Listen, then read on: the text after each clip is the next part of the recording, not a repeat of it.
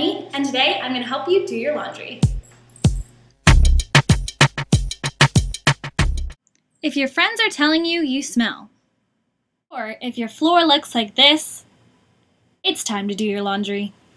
It's laundry day! Step number 1.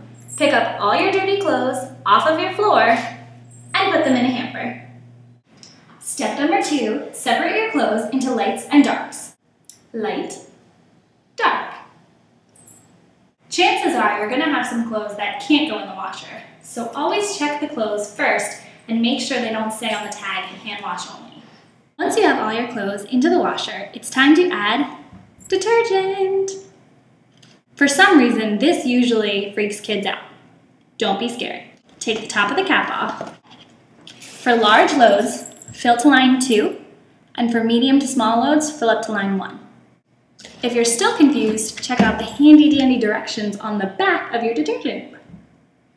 Once you've added your detergent, it's time to choose the cycle that you want. Our washers make it pretty easy for you and separate it between whites, colors, bright colors. And now, we wait.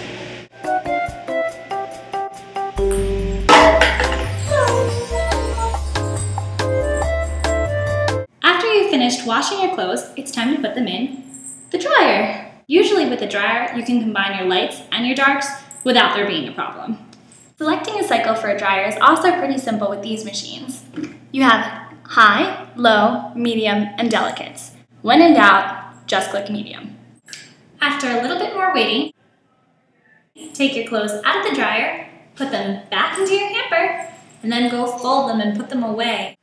After you put your clothes away, congratulations, you've successfully completed doing your laundry. Thanks for watching, everyone. Hope these tips helped you.